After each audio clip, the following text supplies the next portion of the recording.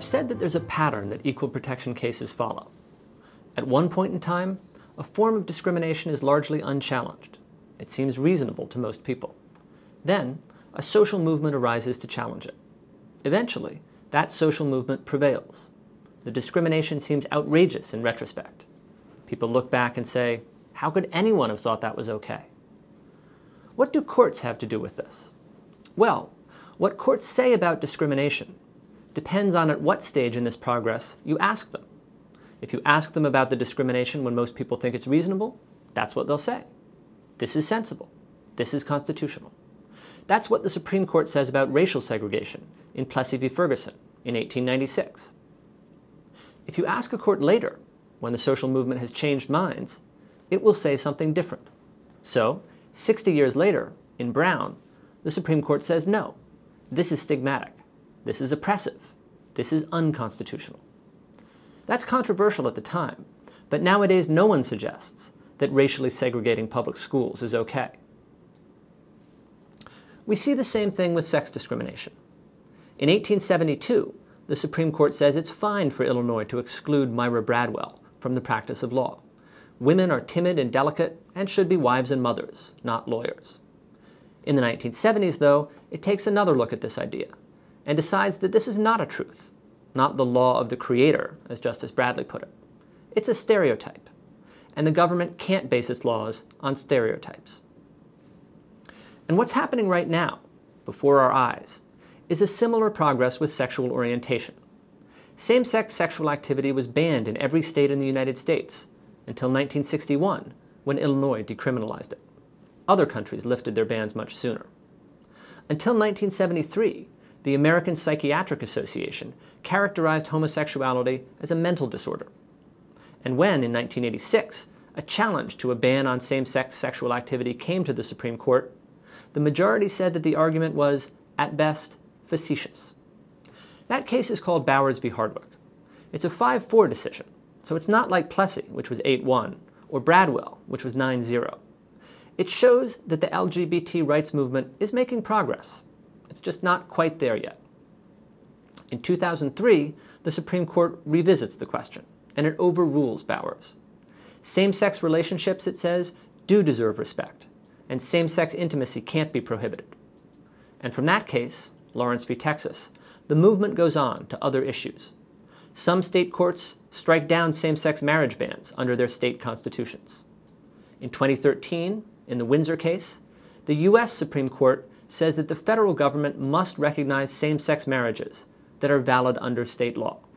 So if you're a Massachusetts same-sex couple, for instance, you can file a federal tax return as married. And as we speak, courts all around the country are striking down state same-sex marriage bans on federal constitutional grounds as a violation of the Equal Protection Clause. So is this just the same old story? There are important similarities between these three civil rights movements: race, sex, and sexual orientation.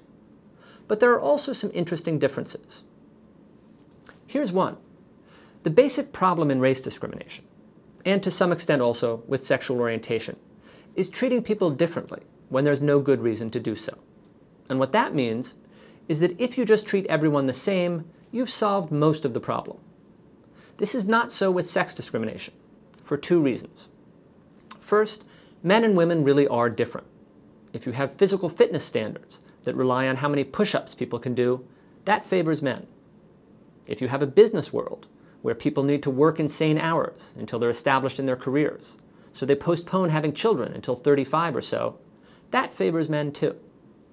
And the second reason is we have different ideas and expectations about the roles of men and women, whether these are based on biological differences or not. So suppose the law treats everyone the same, and employers treat everyone the same. You can have equality in the working world. But at home, with a married couple, the woman still tends to do more childcare and housework. So this too is a system that favors men. It favors them at home because they do less work there, but it also favors them at work because they have more time to devote to work. So the married man with kids can still work long hours, while the married woman with kids has a harder time doing that. And what that means is that if we want men and women to be equal, the Constitution can't do it. The law can't do it. People have to change. Here's another difference. To what extent do the effects of discrimination linger? If we want equality, to what extent might it be necessary to try to make up for past discrimination? The effects of race discrimination do persist, because race is heritable. Mixed-race couples complicate this, but generally speaking, if you're a member of a racial group discriminated against in the past, your parents suffered from it, and your grandparents, and your great-grandparents. And those sufferings add up. You get less money, less of other types of advantage passed down from one generation to another. Not so with sex discrimination, because generally half your ancestors are male and half of them are female, though same-sex couples do complicate this. And not so much with sexual orientation either, because it's not heritable like race. So it's maybe a little surprising that the Supreme Court has said that race-based affirmative action is almost never permissible, while sex or sexual orientation-based affirmative action tends to be okay. And here's the third interesting difference I want you to think about. The movement for racial equality takes a long time. From Plessy to Brown is 60 years. Sex equality is slow too. It's 100 years from Bradwell to the first case where the Supreme Court holds sex discrimination unconstitutional. Sexual orientation has moved a lot faster. Bowers to Lawrence is only 17 years. Why is that? I have a theory. You can decide if it makes sense. It's that different kinds of discrimination rely on different attitudes and require different things to support them. Race discrimination, I said, was openly derogatory. Segregation was justified on the theory that blacks weren't as good as whites. That justified segregation, but it also required it, because if blacks and whites interacted more, people would come to see that the differences weren't so great. So segregation is what allows the derogatory attitudes to persist. You didn't have segregation with sex discrimination. You couldn't, because for one thing, women were integrated into the family. They were men's wives, sisters, daughters, and mothers. And without segregation, you couldn't have the same kind of derogatory attitudes. Men loved their female relatives. So what justified sex discrimination was what I called romantic paternalism. Not that women weren't good enough to be lawyers, but that they were too good, too pure. And those beliefs persisted because they were beliefs you could have about someone you knew well, someone you loved. Now, how does sexual orientation discrimination look from this perspective? The attitudes behind it are like those behind race discrimination. They're derogatory. Homosexual orientation was considered a mental disease. Homosexual activity was a crime. But the distribution of orientation is not like race. The LGBT population is integrated into the straight population, like women are integrated into the male population. The people who are most opposed to gay rights are as likely as anyone else to have a gay child. This structure, derogatory discrimination, but integration, including integration within families, doesn't last.